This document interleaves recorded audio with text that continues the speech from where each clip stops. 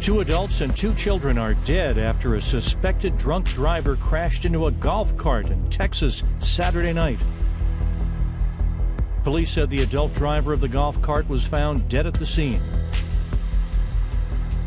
An adult female passenger and 2 children in the cart were transported to a hospital where they later died. Another adult passenger and child, also in the golf cart, were taken to the hospital in critical condition.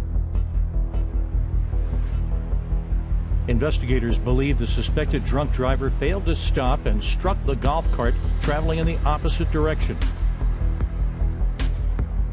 The suspected driver, Miguel Espinoza, is held in a county jail and is charged with 4 counts of intoxication and manslaughter.